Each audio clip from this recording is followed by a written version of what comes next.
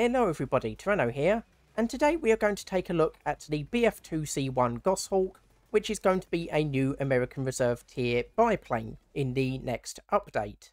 Now, as it says in the dev blog, up till this point we only had the P-26P shooter as the American Reserve aircraft, which of course was a bit different from other nations' reserve aircraft in that it was a monoplane. It only had one set of wings.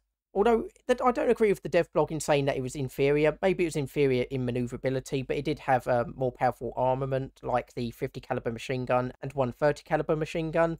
But obviously, we are going to get the BF2C-1, and that's probably going to go at the beginning of the US Carrier-based aviation lineup.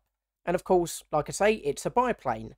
Now, the BF2C-1 was a development from the F-11C Goshawk, but with a more powerful engine and retractable landing gear. Only 27 of these were actually operated by the US Navy in Squadron VB5 on USS Ranger, but this only lasted for a few months when serious issues with the landing gear basically forced its retirement after just a few months.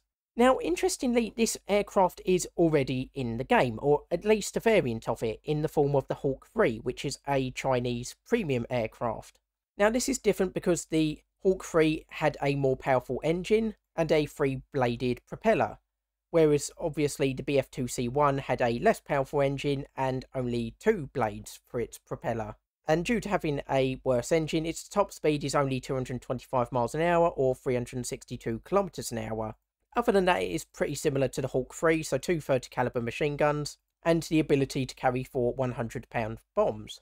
Though the Hawk 3 can carry the 4 100-pound bombs and 1 500-pound bomb if necessary. I don't know if that will be the case with the BF2C-1.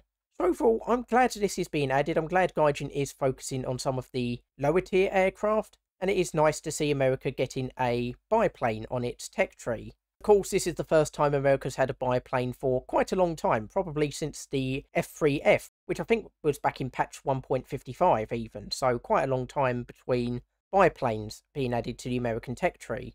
I had been hoping we might get the F9C Sparrowhawk as used on the USS Akron and USS Mason, which was the brief attempt by America to use Zeppelins as aircraft carriers, which did not turn out particularly well, but I am happy enough having the BF2C-1 Goshawk instead. Now, unfortunately, we haven't been given a name for the next update, but obviously it looks like they are going to be starting up on the dev blogs for that update, so hopefully I'll be able to bring you more news on the update soon.